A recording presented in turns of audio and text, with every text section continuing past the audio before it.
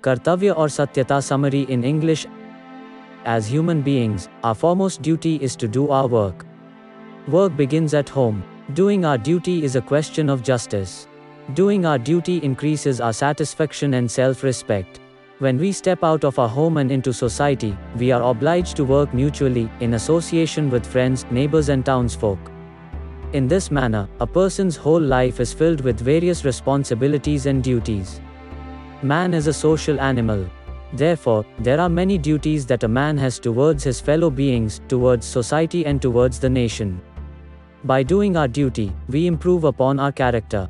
The power of the mind can prevent us from doing an evil deed and instead, turn us towards good deeds.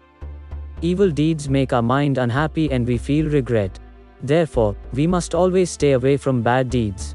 Some people use the art of trickery and deceit, some make use of lies and falsehood, and some turn to flattery and false praise to get ahead in life and to earn money.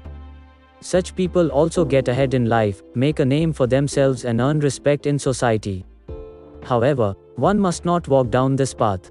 Those who walk on the righteous path have their doubts and objections removed, they are reconciled to the truth and they find satisfaction and gratification in life.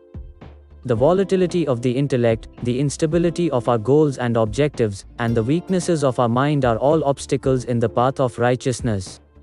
A selfish nature also creates hindrances. Laziness and ignorance of right and wrong are also impediments. The example of a sinking ship has been given often to show that men have taken up the obligation of saving women's lives even at the cost of their own. Duty and truth have a very close relationship. In life, no work can be done by telling lies. Some people swear upon the truth and tell lies. According to the author, this is a great sin. Such people are exposed sooner or later. In the world, there are many people who think that telling lies is nothing but smartness. Many different types of liars have brought ruin to the world. Speaking the truth is the foremost duty and responsibility of every person. Only by speaking the truth does our respect in society increase. In conclusion, the writer tells us of a proverb, Satyam Vada, Dharma Chakra, which means that only by telling the truth can righteousness be preserved in the world. In this manner, doing our duty and telling the truth give us happiness and satisfaction in life.